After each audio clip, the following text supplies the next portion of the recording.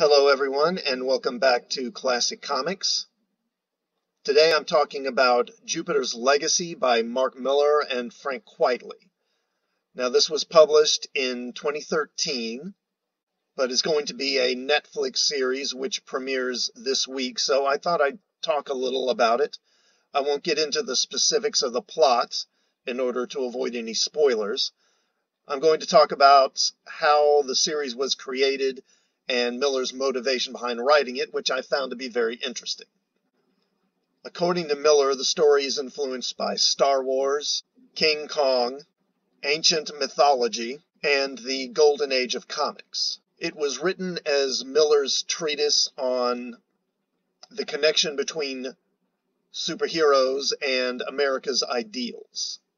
The story explores the generational conflict between a group of aging superheroes known as the Union, who used the powers they gained in 1932 for the betterment of mankind, in particular their leader, the Utopian, and their children. Using superheroes as an allegory for American economic and military might isn't really new, but this is one of the better stories along those lines.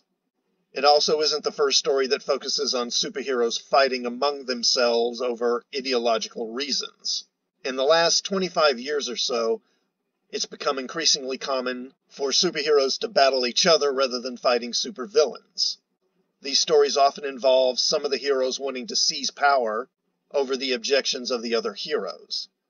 Due to his immense power and his status as the first modern superhero, and one of the most popular and recognizable characters, and his image as a morally upright and incorruptible hero, Superman, or some sort of stand-in for him, is often the focus of these sorts of stories about the morality and ethics of having great power, and when it should be used.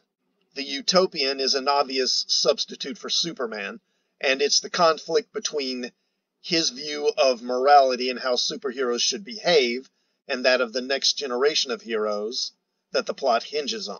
Like Superman, the Utopian is an almost saintly, too-good-to-be-true hero, and like Superman, some people seem to resent his unshakable morals and his absolute views of right and wrong.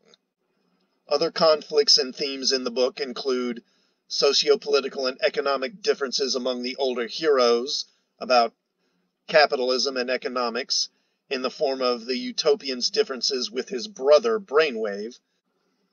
He was also influenced by Roman mythology, as in the name Jupiter, which is the Roman name for Zeus, which Millar chose because it evoked a grand mythological scope to the story by blending those themes with modern superheroes instead of the Greco-Roman gods. Millar has also described the story as evoking the generational conflict of Hamlet, and explores as one of its themes the question of what would it be like to grow up as Wonder Woman or Superman's kids. Millar said the following about Jupiter's Legacy in an interview. As someone who grew up with an American flag in my bedroom, I watched from across the Atlantic in the past few years to see something I'd never thought I'd see in my lifetime: widespread poverty in the United States.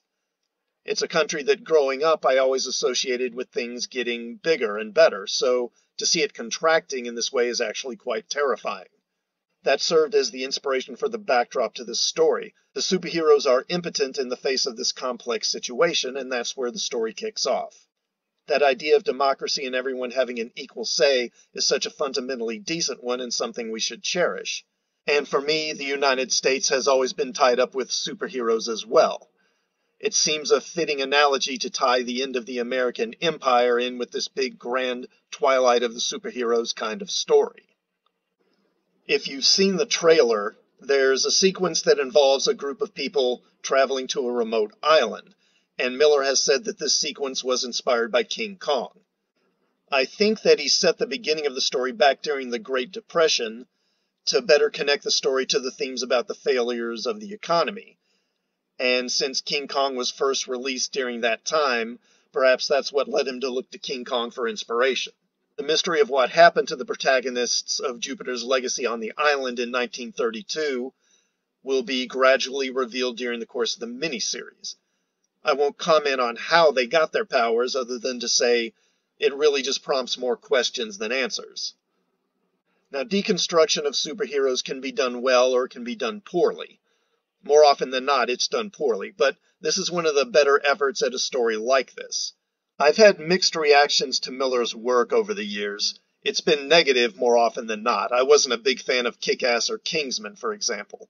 I don't think he's generally as good as Grant Morrison when it comes to mind-blowing ideas or sheer inventiveness, or as clever as Alan Moore when it comes to character. But he's better than, say, Garth Ennis, who I think relies too much on adolescent storytelling that involves over-the-top gore for the sake of shock value to keep the reader interested. Much in the same way that Watchmen was about Alan Moore's criticism of America's Cold War policy of peace through military superiority, Jupiter's Legacy is about America's socio-economic model, the failures of that model, and how best to deal with it.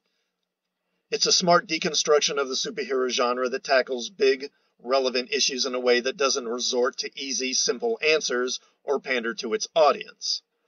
I don't actually have Netflix, so I won't be watching this show. But if you do, I recommend giving Jupiter's Legacy a look.